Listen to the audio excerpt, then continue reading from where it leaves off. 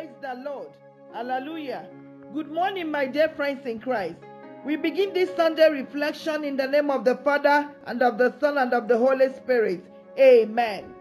Today is another day of worship, and we thank God for being alive in the land of the living. Thank you, Jesus.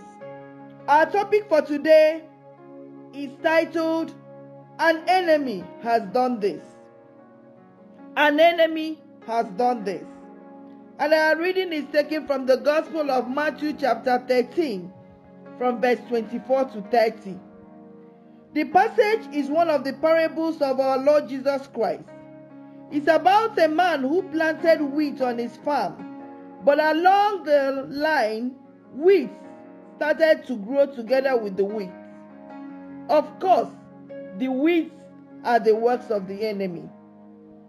The servant of the farmer wanted to remove the weeds, but he cautioned them that they should let both grow together until the harvest.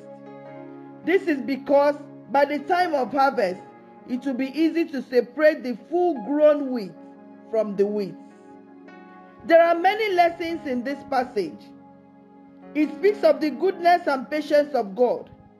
It speaks of the wickedness of the devil. It speaks of the endurance of the believer in the midst of troubles and the judgment to come.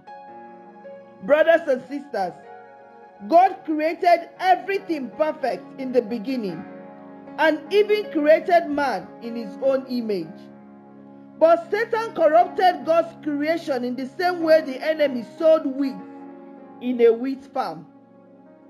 In our world, there is so much evil and wickedness, such like kidnapping, rape, banditry. You can imagine where someone is raping a 3-month-old baby. That's wickedness of the highest order. A lot of things are happening these days.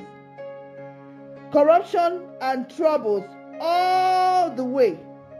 But believers in particular face challenges trying to remain true Christians in the midst of such evil. Yes, believers are struggling so much to remain true Christians in the midst of trouble, in the midst of this evil. The enemy is on rampage, stealing, killing, and destroying.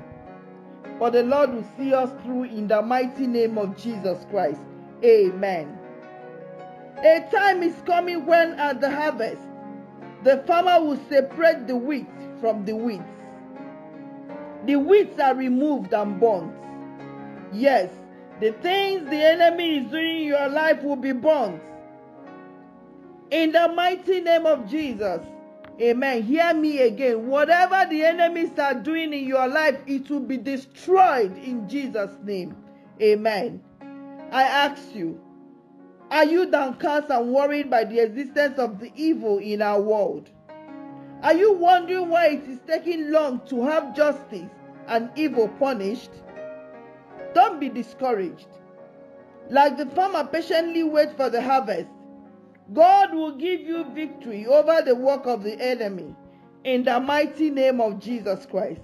Amen. Our prayer today is that God will grant us the patience and grace to keep holding on the harvest, when God will separate the wheat from the wheat and put an end to the work of the enemy. That is our prayer today, that the Lord will give us this patience.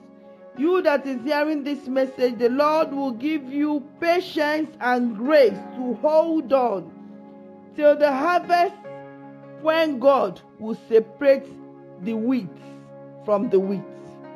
May the Lord help us through Christ our Lord. Amen and amen. Happy Sunday and have a fruitful week ahead. The Lord is your strength. No matter what you're going through, no matter what the enemies are doing, the Lord will see you through. In Jesus' mighty name we have prayed. Amen.